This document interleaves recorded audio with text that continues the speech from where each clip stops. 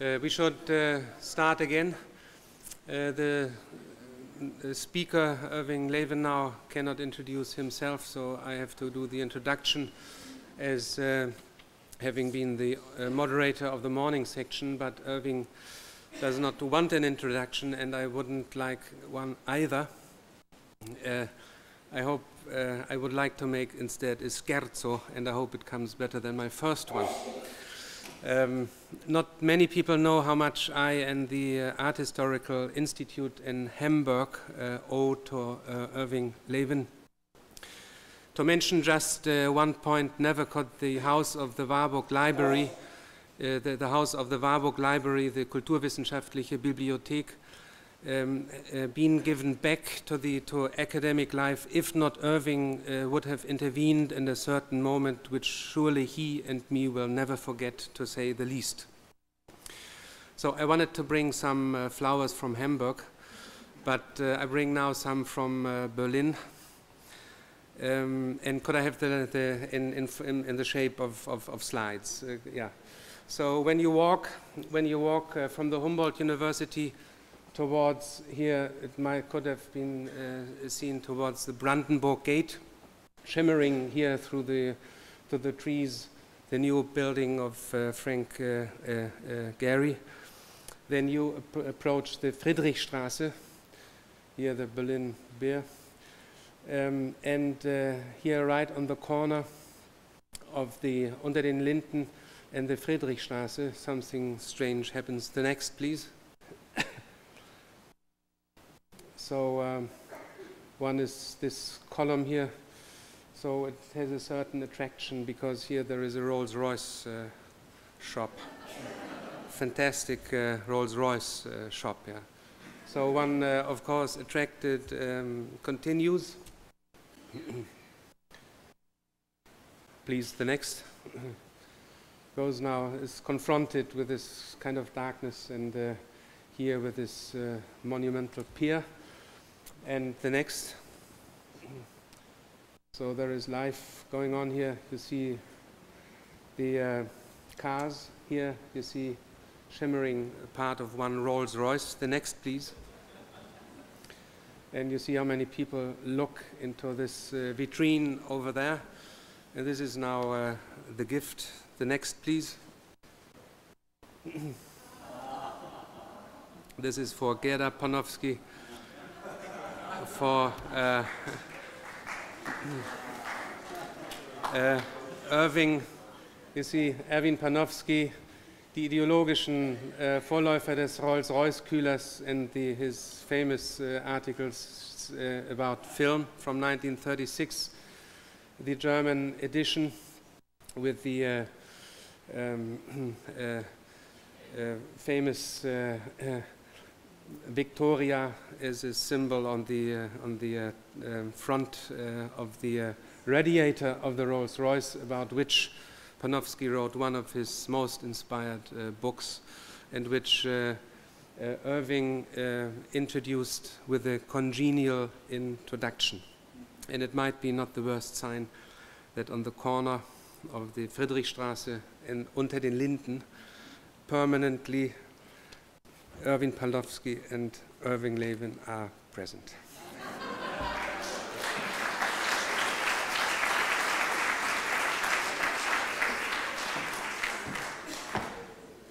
Horst, you're going to be sorry you did that. Will you please go back? Wait, don't go away. Go back to the first slide. I have two things to say in response to that.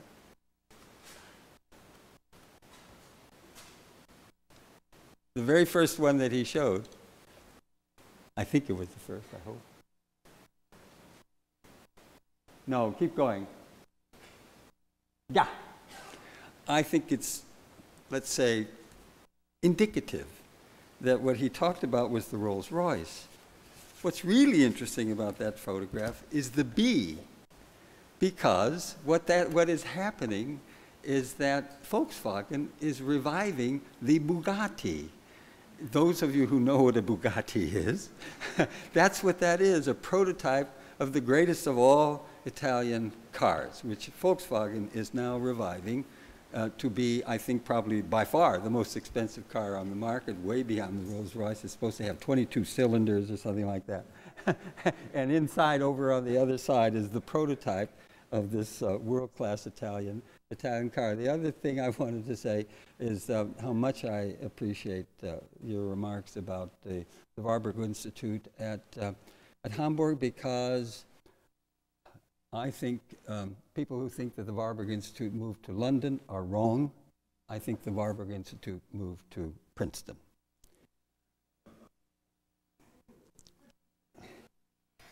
Panofsky represents much more of the Warburg Institute than anyone else. One of the problems, I should say that a few days ago, a very few days ago, we had a note from Enrico Castelnuovo that he was not coming and that he had no paper for us to deliver for him here. I had to improvise, and I decided to improvise in a sort of a special way by contributing a sketch of my own in the form of a paper that I gave on the subject that led me to this conference nearly 50 years ago. It was a sketch, and you're going to hear it verbatim. It was a sketch then, and it remains a sketch in the sense that it was never brought to any sort of completion, except in some special way, these events in these days. First slide on the left.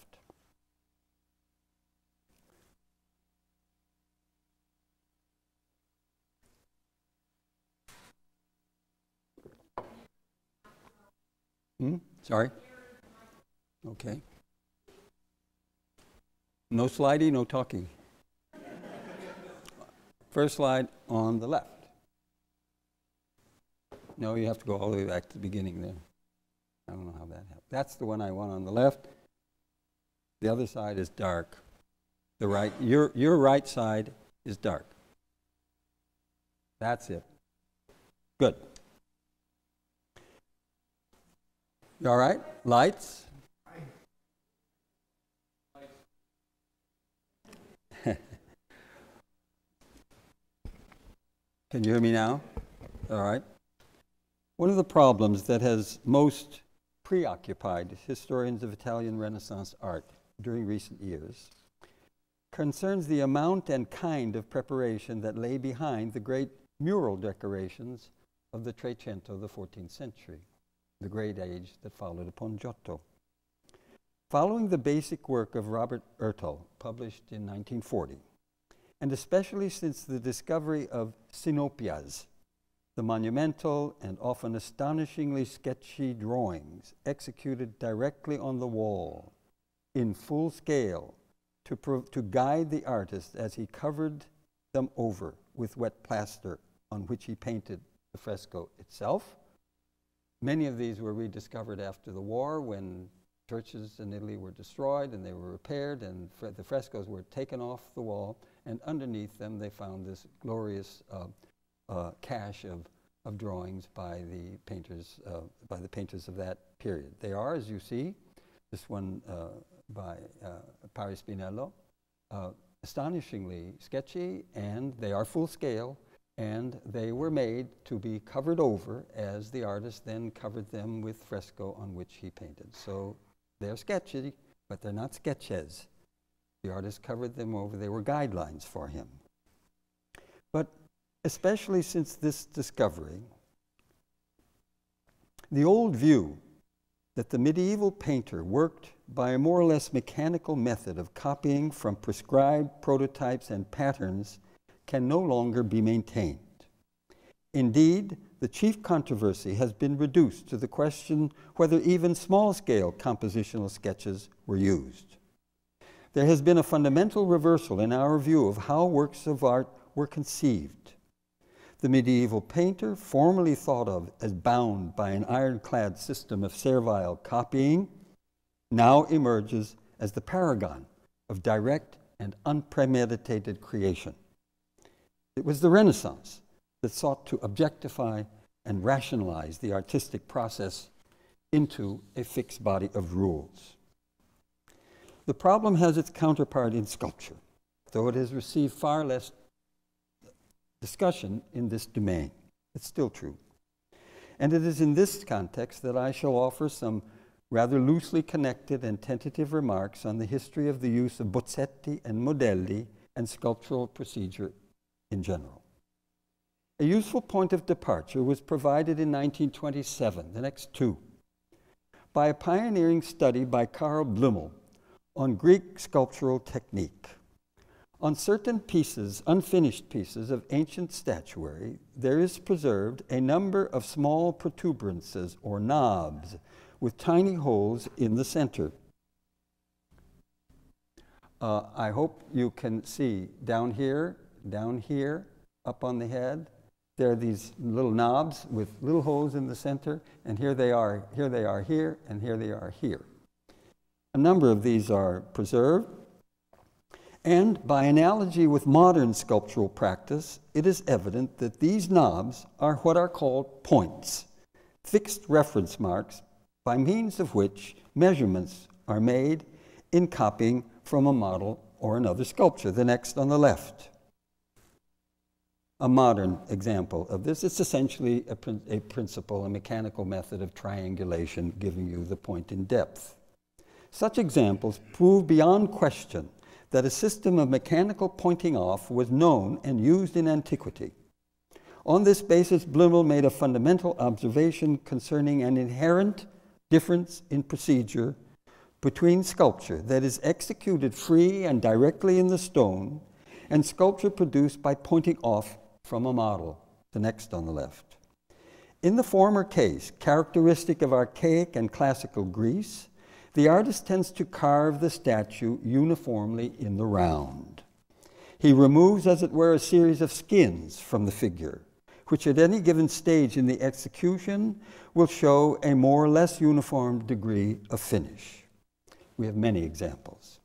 With the technique of pointing off, used particularly by the Romans, and these were Roman sculptures you were looking at, for copying Greek statuary, the tendency is to work the figure from one side at a time and to bring some parts to a state of relative completion before others. That is characteristic of these, which you've seen, and of all examples preserved of this kind. These questions are largely unexplored as regards medieval sculpture. What little evidence there is comes mainly from the Gothic period. But though limited, the evidence is of great value because it speaks with a single and unequivocal voice, the next on the right.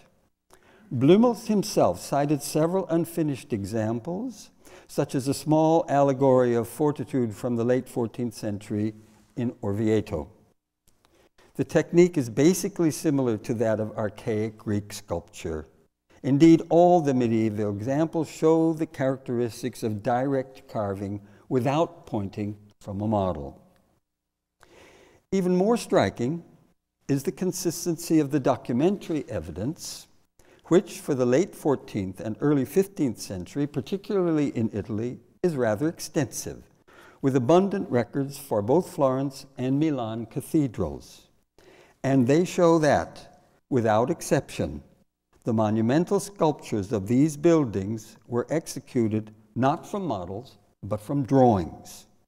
The drawings, moreover, were not provided by the executing sculptors, but by other artists, usually painters. The evidence concords perfectly with what the preserved examples suggested. For sculpture executed exclusively from drawings is of necessity carved directly. This then was the system under which the great masters of the early Renaissance grew up. And it is astonishing how rapidly and completely things changed. We cannot even remotely conceive of Ghiberti or Donatello or Luca della Robbia executing sculpture as a general practice after someone else's drawings, let alone a painter's. And as the sculptor began to provide his own designs, the documents show with equal consistency that these designs now normally took the form of sculptured models. Drawings continued to be used, of course, but they were no longer the distinctive basis upon which works were commissioned or appraised. And with the use of models came the use of enlargement techniques, at first tentatively, then with greater assurance. The next on the left.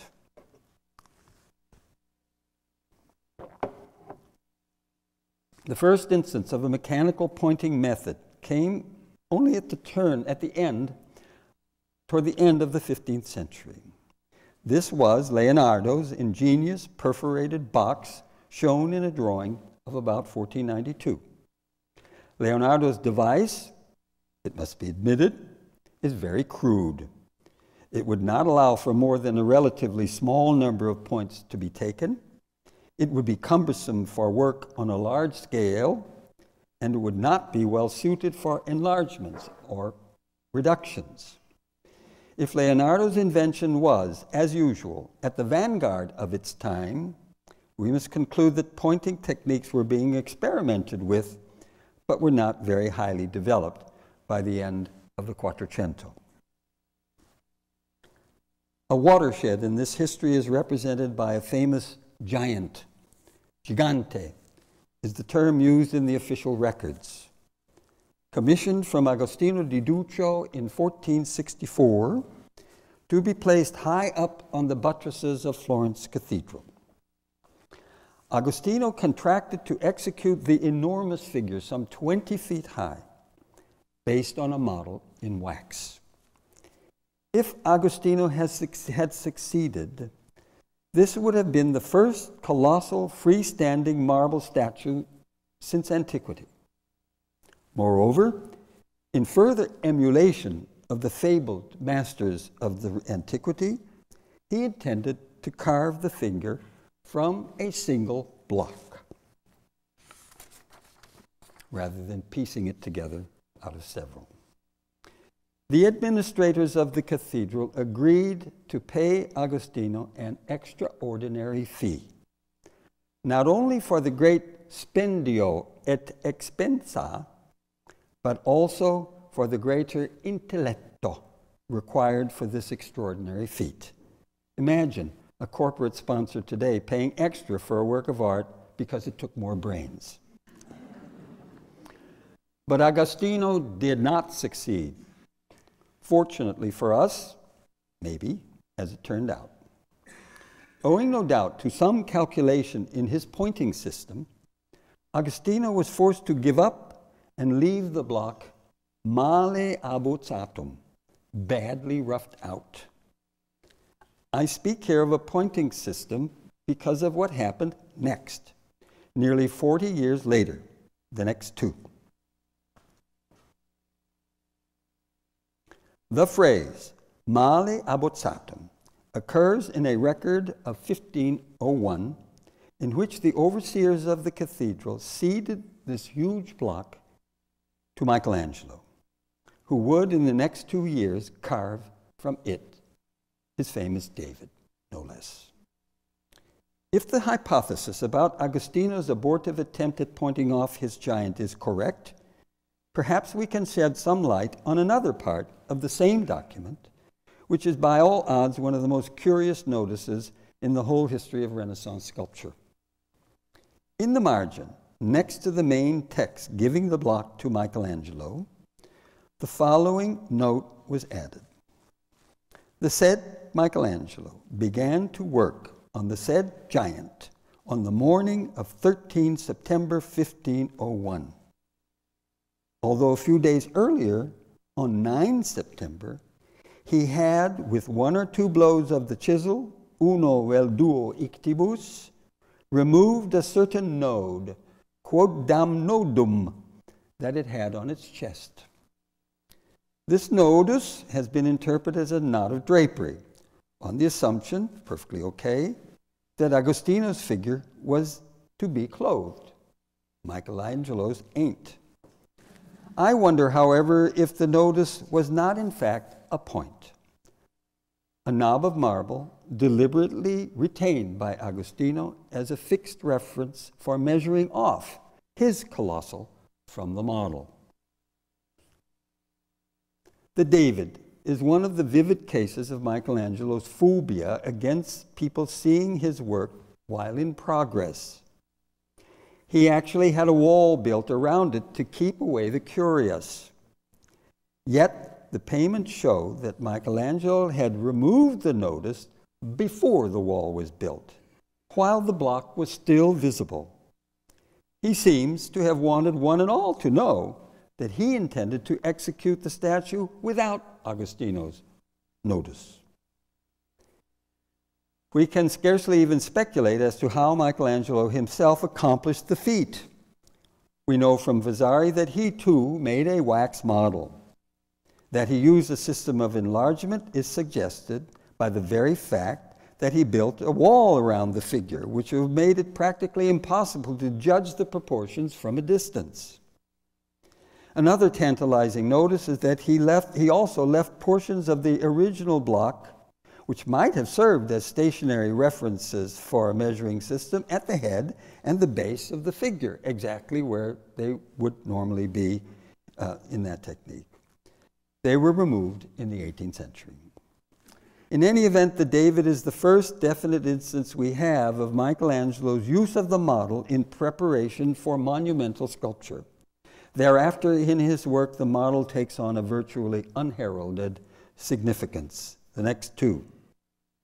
Michelangelo's small figures in wax and clay, hand size more or less, have the quality and directness that prompts us to speak for the first time of real sculptural sketches, or bozzetti as they're called. In the terracotta torso in the British Museum on the left, we even find the very same personal graphic surface treatment that appears in the unfinished marbles and in many of his drawings. Throughout the whole prior history of European sculpture, there is nothing that conveys in this way the feeling of being confronted with the artist's most inward and private searchings. At the opposite extreme stands the equally dramatic fact that with Michelangelo we are able for the first time since antiquity again to prove the use of large-scale models for monumental stone sculpture. I refer, of course, to the Medici tombs. Large models for the figures' sculptures are amply documented in Michelangelo's own diary, the next on the right, and one, the famous river god, quite a large figure, in the Accademia, is still preserved. Both these innovations are relevant to still another extraordinary aspect of Michelangelo's working procedure, the next on the right. This is his habit described by Vasari and Cellini and confirmed by the works themselves of attacking the block from one side only, uncovering the projected forms first and proceeding only gradually to the deeper excavations. The significance of this technique has not, I think, been clearly grasped, though Vasari himself supplies the explanation. Its purpose was to avoid errors by leaving room at the back of the block for alterations. In other words, should the artist encounter any flaws in the marble as the work proceeds, should he make a mistake, should he alter his conception, all of which happened to Michelangelo, he will be in a much better position to make any necessary allowances or changes than if the opposite side were already hewn away. We hear clearly here an echo of the later classical procedure that Blumel showed was based on making copies by pointing off. Michelangelo's technique, too, developed in relation to his use of models. Indeed, Vasari gives his description of Michelangelo's procedure in a passage in his treatise dealing with the use of models. His description is even couched in the famous analogy of a wax model slowly withdrawn from a pail of water. I do not mean to imply that Michelangelo actually pointed off in a modern way, as has been claimed, or even that he necessarily made models on whatever scale in every case. Rather, I suggest in general terms that these two most salient features of his working procedure, his one-sided approach to the block and the unprecedented role of bozzetti and modelli in his work, should be viewed as interconnected phenomena, one proceeding directly from the other. To judge from the history of the creative process in sculpture, spontaneity and calculation arose together, hand in hand, mostly the hands of Michelangelo.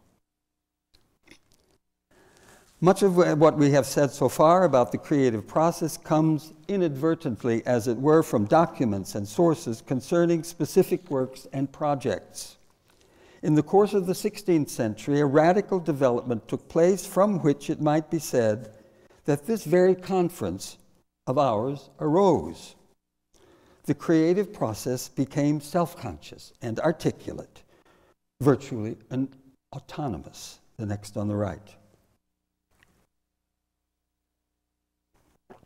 You see it here already in the tomb executed somewhat after Michelangelo's death, the tomb of Michelangelo, where the very personification of sculpture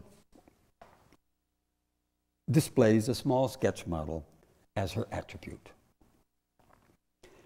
Benvenuto Cellini and Vasari wrote elaborate treatises on sculptural procedure, nothing like it before, detailing a series of clearly defined steps from small study through the full-scale model to the final work.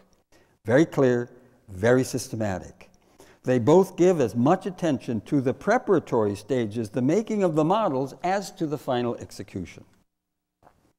This attitude has its visual corollary in the fact that the preliminary studies, the next two please, and models now become independent and highly finished works of art in their own right. It is no accident that two of Giambologna's full-scale models, the Rape of the Sabines and the Florence Triumphant over Pisa, were carefully preserved along with the executed works. You see them both in the case of the Florence Triumph, and this is a small-scale model, small-scale model for it. And of course, the studies for works of art in a large scale were themselves often cast in bronze as what we now call, next please, Kleinkunst.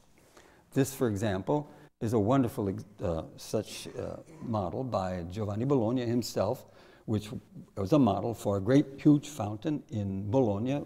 Go see it, it's marvelous. And here we have one of his models that was cast in bronze and treated as a final work of art. The next on the right, I think you've gotten a little ahead of me. The next on the right, that's fine. This by no means signifies that true bozzetti were not produced in the 16th century. Although the highly finished studies form the backbone of Giambologna's preparatory method, under certain, what I would call iconographical circumstances at least, he produced sketches that go far beyond Michelangelo in freedom of handling. I'm showing you one of these astonishing little sketches in sculpture by Giambologna, which has all the rough surface that we talk about. But be careful, it's made for that gigantic figure. It's colossal. You can have T in its head, representing the Apennines. So the roughness of the sketch goes with the roughness of the final work of art. It's not rough. We have no rough sketches of that kind for his other kinds of sculpture. A generation later, Bernini certainly derived his bozzetto style from such sketches by Giambologna, possibly in the Medici collection in Florence. But Bernini continued and even surpassed the late 16th century in working out his conception fully in advance. The next two. The contemporary critic Joachim von Sandrart, who visited Bernini's studio, reports he saw no less than 22 wax bozzetti for the colossal figure of St. Longinus in St. Peter's, which you see on the left. You can't quite have T in its head, but it's almost that big. This figure, which is in the Fogg Museum, is about so high. Sandrart was astonished and observed that the number of studies was far greater than other sculptors were wont to produce. This one, by the way, is not wax, it's terracotta. Well, there were more. The next two. 11 Bozzetti are still preserved today for his ethereal, cloud-born, and wind-blown angels carrying the instruments of the Passion, fleetingly alighted on the Ponte Sant'Angelo across the Tiber in Rome. And in them, we follow the development of Bernini's ideas with a degree of intimacy that can only be described as startling. In his use of smaller models, Bernini reversed the relationship between Bozzetti and developed studies as compared with Giambologna, the next on the right. Loose and very personal sketches, instead of being relatively rare, were his characteristic instrument of creation and comprised by far the greater proportion of the corpus of his known terracottas. No less clear is the evidence for Bernini's commitment to the full-scale model, the next two. In every case where the documents for his larger commissions are preserved, they show, without exception, that he used full-scale models. It was through them that he was able to control and give his personal stamp to vast undertakings executed largely with the help of assistants. He also used them, as we know, to see what they looked like on that scale. You have an example here. The model that you're seeing on your right is actually in itself way larger than a human being. It's a study model for the figures of the angels way up there on the chair of St. Peter's. We're now talking about modeling on an absolutely unheard of scale. A corollary symptom of this comprehensive mode of creation is the fact that with Bernini and his school, we begin to get measured Bozzetti. That is, the next on the right.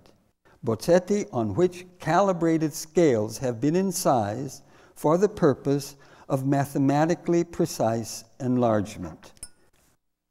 Oh, sorry, I'm sorry. I guess I should have said the left side. Go back. That's off. Yeah, right. You can leave it. What happened? Did something go past? Where do we want to go? Forward on the left. Forward on the left. No, that's going to get us back to, no, go on one more. Oh, that's fine. That's fine. The first example of a measured bozzetto I know, in fact, is a magnificent little sketch by Bernini in the Hermitage for the angel with the inscription on the bridge, where measured scales run vertically up both sides of the rear support. A small step for man, perhaps, but a large one for mankind. I do not believe one could duplicate this kind of advanced preparation in the work of any previous sculptor. We are faced with the remarkable paradox that behind Bernini's revolutionary effects of freedom and spontaneity, there lay an equally unprecedented degree of conscious premeditation. In a sense, it might be said that Bernini simply carried to a new level the tendency to externalize and articulate the creative process that had begun in the early Renaissance. But there was, I think, a more specific motivation, a deliberate effort to retain or deliberately to increase the sense of immediacy and freshness.